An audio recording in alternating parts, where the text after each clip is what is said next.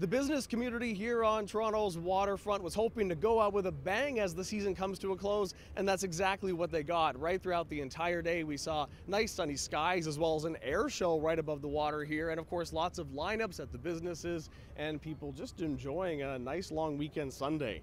Now, although today was a really strong closeout to the season, the Waterfront BIA is releasing a report this week that details a little bit more of a mixed bag from the season. The executive director of Toronto's Waterfront BIA, Tim Coker, explains.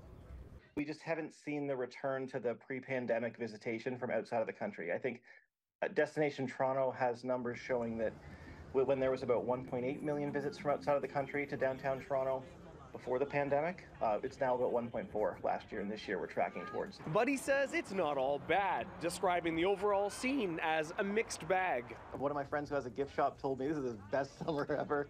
Beaver Tails said best summer ever. But then one of our more premium restaurants said sales down about 12% over last year. So I think that's reflective of the Canadian Chamber of Commerce spending trackers shows that discretionary spending is down in Toronto more than it is anywhere else in Canada. He adds there's another helpful trend starting to take effect in the area.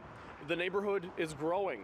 There's been 20,000 new residents move in since 2010 and another 20,000 office jobs added since then. I mean, that's definitely changed the business composition down here. You have a lot more businesses focused on just having regular users, and you have fewer businesses focused on tourism that actually shut down in the winter. But you've got a more steady crowd throughout the entire year.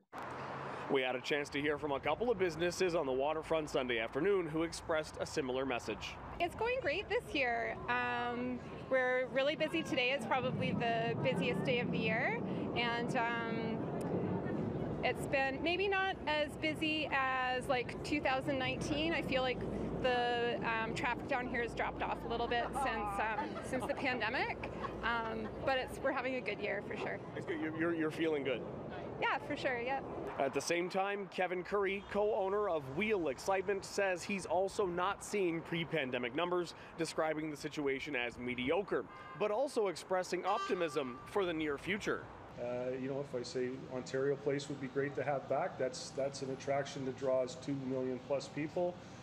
We have the Portland changes, which now is just one massive construction site. That's going to come online. I think it's going to be a very exciting place. And with that excitement brings the people to the waterfront.